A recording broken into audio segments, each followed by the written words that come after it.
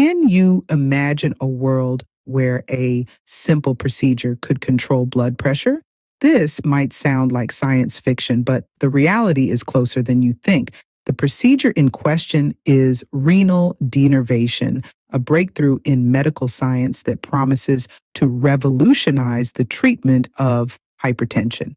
Renal artery denervation, by definition, is a procedure that disrupts the renal sympathetic nerves. These nerves play a crucial role in regulating blood pressure. So, by disrupting them, the procedure aims to lower blood pressure, particularly in patients where traditional methods like medication have proven ineffective. The journey of renal artery denervation began with two landmark studies, Simplicity HTN1 and Simplicity HTN2. These studies laid the groundwork for research in this area.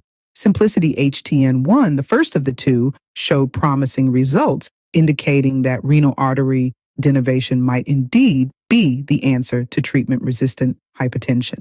However, the road to medical breakthroughs is rarely smooth. More research is usually needed to confirm results. Simplicity HTN2, despite the high expectations, failed to meet its primary endpoint. This unexpected outcome raised questions about the efficacy of the procedure, leading to a need for further investigation and refinement. The Simplicity HTN3 study was a pivotal trial investigating the efficacy and safety of catheter-based renal artery denervation in patients with severe resistant hypertension.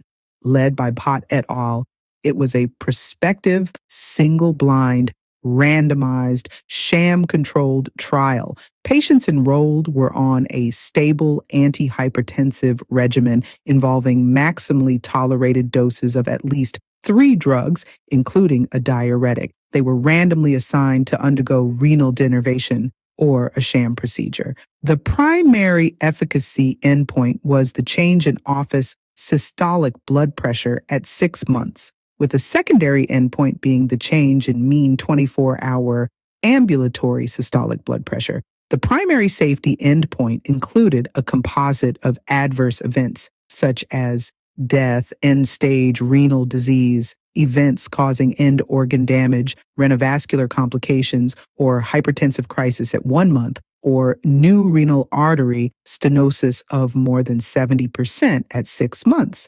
Contrary to prior unblinded studies, this rigorously designed blinded trial did not demonstrate a significant reduction in systolic blood pressure in patients with resistant hypertension 6 months after the procedure compared to a sham control. It's noteworthy that my mentor, Dr. Susan O'Parale, made significant contributions to this study. Despite these initial hiccups, the field of renal artery denervation did not stay stagnant. On the contrary, it spurred further studies and advancements in technology, which reignited interest in this innovative procedure.